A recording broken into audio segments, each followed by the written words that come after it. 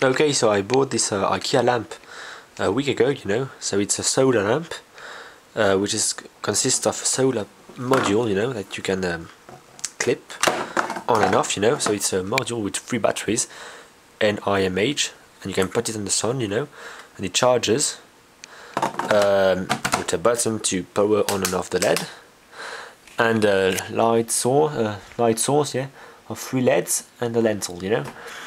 This lamp is pretty good, you know, very nice looking, you know. And it's very bright, you know, when you light the LED.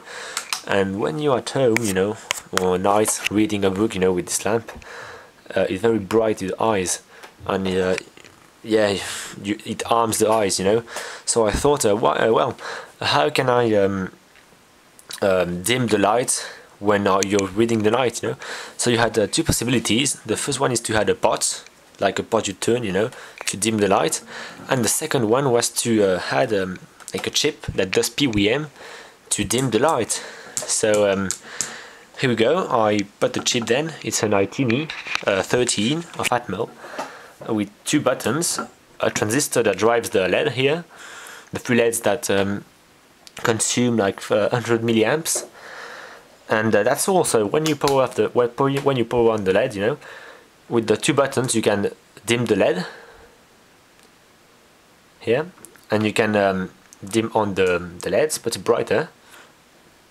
How can you know that the LEDs are fully on? Well, that when you power on the LEDs, you know, when you're at full range, it blinks once to indicate you that you have reached the maximum volume of the LEDs, you know.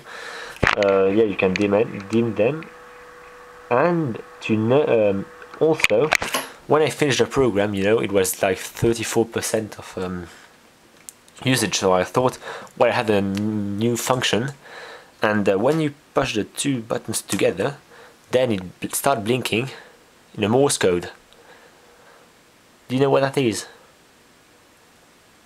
3 littles, 3 big, and 3 littles. SOS. Yeah, it won't stop the lamp. So that's all.